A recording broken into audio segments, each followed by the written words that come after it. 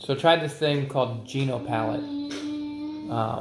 It's where you kind of take your, like, you can either give them DNA or you can do like Ancestry DNA or 23andMe, and then your DNA, they take that data and they formulate food off of your, I guess, a palette off of your genes. So like it tells you what you can digest, what you can easily metabolize, what doesn't metabolize quickly in your body. For example, my body, I learned recently, doesn't metabolize alcohol quickly, not even at the normal level, like slower than average, but highly metabolizes caffeine, which makes a lot of sense.